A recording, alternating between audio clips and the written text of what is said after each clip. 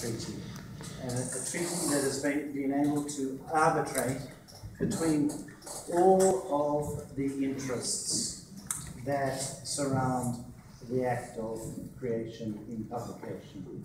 And I think that's very important because there are a lot of interests, and I would like to extend our profound thanks to you all for this really fantastic effort, which I think is truly historic, and it's a great, great thing for the World Intellectual Property Organization.